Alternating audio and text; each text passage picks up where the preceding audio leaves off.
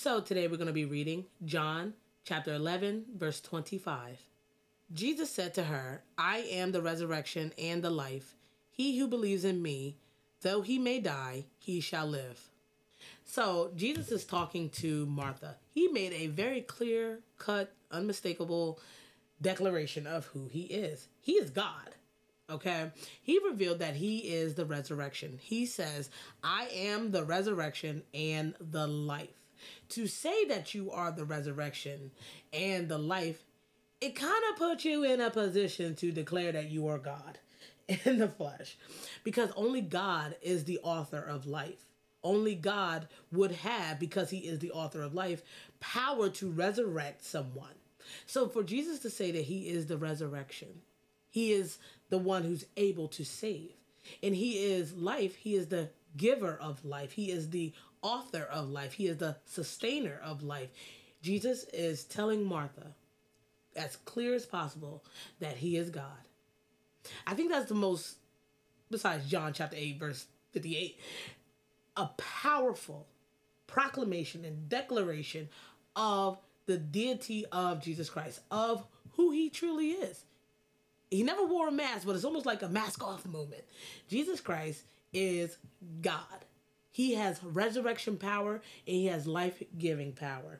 And we see this through the many miracles that he has shown. We see this in the fact that he resurrected on the third day because he's God. And as recorded in Acts chapter 2, it wasn't possible, even though they killed Jesus, it wasn't possible that Jesus would stay dead because he is the resurrection and he is the life. We must remember that as Christians, because sometimes our situation be looking bleak, be looking a little destitute, be looking a little rough. But we have to remember that Jesus Christ is the resurrection and life, because that is our hope. Because as we fix our minds on Jesus as being God, as who he is able to manage all of our lives, we know that he is more than capable and able to manage every situation in our lives, and that this too shall pass. We have a greater hope, a greater life ahead of us, where there's no weeping, there's no mourning, there's no death, there's no sin. For those who are in Christ Jesus. Also, he tells Martha that whoever believes in him, though he may die, he also will live. So what is Jesus telling Martha? Because he is God, who is the resurrection and the life, Jesus is saying to Martha that he has power to resurrect a person. He has the power because he is God and he is the giver of life. So even though they may die, their body may die and go to the ground, and the dust you came from, and the dust you will return, the Bible declares, even though you may die, those who are in Christ Jesus will live.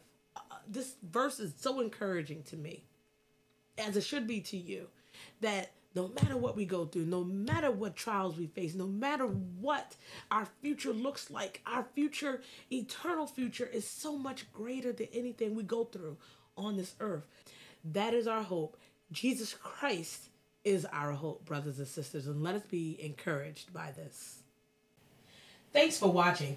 Please be sure to like and subscribe to this channel and hit that bell notification so you won't miss any content that's released. Be sure to check out our website at waytruthem.org. We thank you so much for your ongoing support and your love, and we pray that you continue to put God first in all that you do.